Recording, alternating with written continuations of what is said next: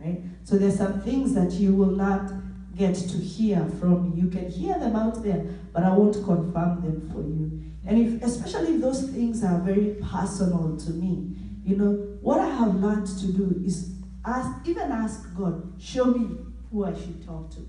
Mm-hmm. That in and of itself, show me who I should talk to.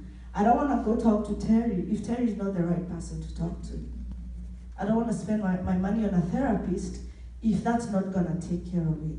But I have learned that of all things, pouring out my soul to God. The Bible says that I waited patiently for the Lord. Yeah?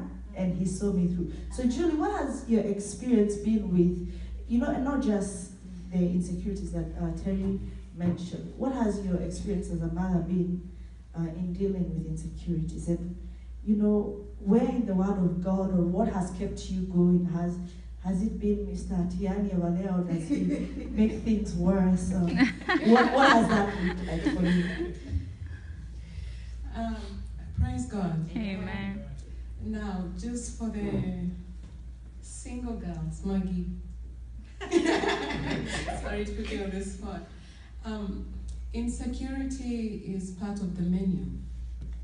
When you're a mother, when you're a wife, and you have to try and find the right channel, as Sheila mentioned, to deal with your insecurities. It's not one of those things like a fruit salad, you'll just put some ranch or Southwest Asian sauce and have it down. You can do it like that. You have to learn to pray about your insecurities. And I have learned from Hannah in the Bible. Mm-hmm. No matter the whispers that nobody hears the prayers you're praying about, God will always turn around and make positive your insecurities. Some of the insecurities I would mention as a mother is you get scared, especially when the children start going to school. Mm-hmm.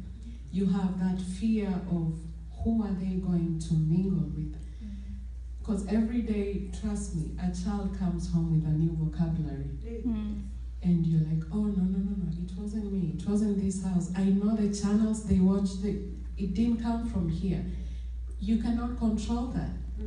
But when you pray, the private time of praying and seeking counsel with the one person that would help you address the insecurity is very important. You cannot address insecurities with everybody because it is about your family. You must be very careful what you put out there because it may come back and bite you. So you have to be very careful. So I have learned to pray like Hannah and trust God that the prayers you're investing right now, they will bear fruit because it doesn't go in vain when you wait on the Lord. Amen. Amen. All right, let's go to Miss Hilda over here. Talk to us about how you dealt with any kind of insecurity. Like I said, when you learn to listen to these children, or when I learn to listen to him, I'll get information from him that things that he's struggling with. And like she said, that when you praise, it happens. I mean, what you pray for, it will not happen that time, but you'll see it eventually. And then something else that I learned is that during the time that you're praying for that child, there's a tendency of someone like calling you, like once, for example, if there's something going wrong with your child, and then you're praying for that child, someone will come to you, talk, maybe call you on the phone, want to talk about that what you're praying for. And you see now it goes back to where you started before.